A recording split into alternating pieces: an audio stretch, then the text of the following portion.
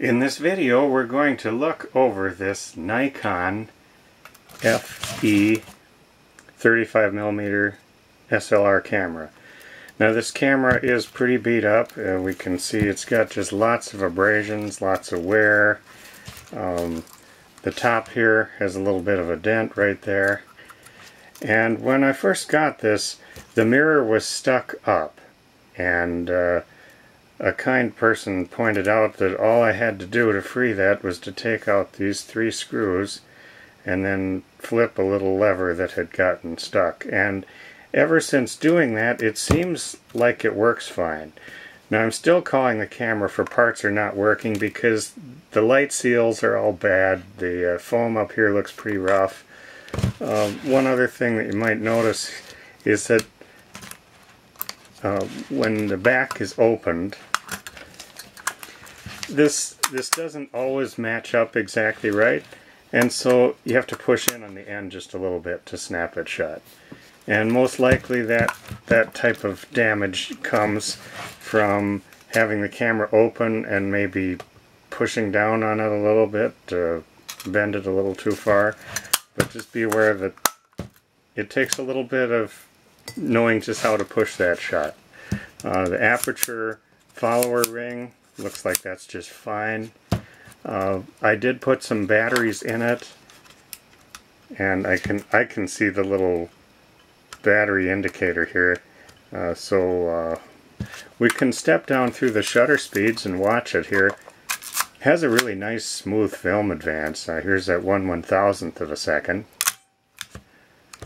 1/500th, 1/250th, 1/125th, 1/60th, 1/30th, 1/15th, 1/8th, 1/4th, 1/2, 1 full second, and then 2. This camera goes up to, well, here's a 4 seconds.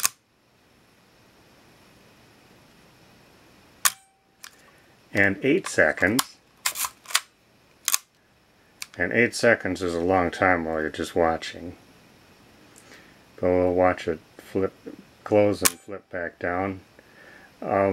It does look to me like the mirror is just a little bit slow moving up out of the way. Here's the M90 setting, which is mechanical. It will do this even if there's no battery in the camera. And then the bulb setting. And the shutter stays open as long as I hold the button down, and then it closes.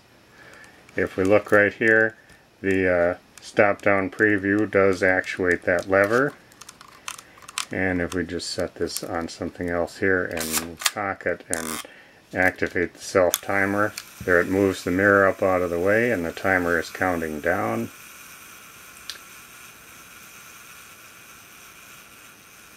And there it goes. So that's functioning. It does have an auto setting, and it's a locking auto setting, so you have to push a little button to get that back off, so that works.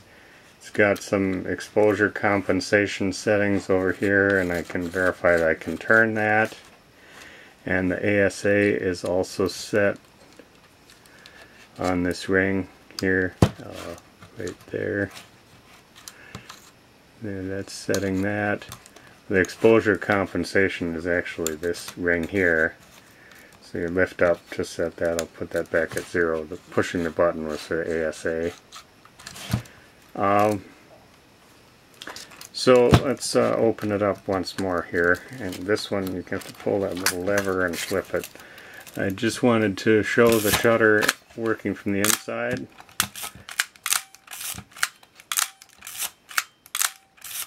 We can see that the film transport is turning fine, and the back, this one is a removable back. You can push that down and rock the little pin out of the way. I'll just leave it on for now.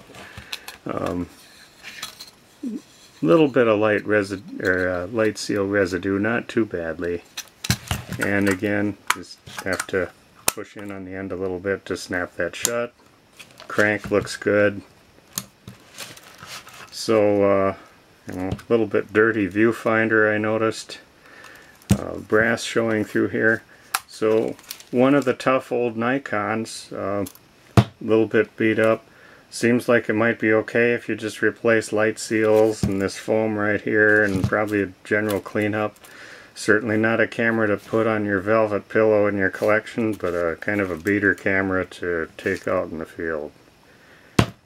Or use it as a source of parts to fix up your nicer one.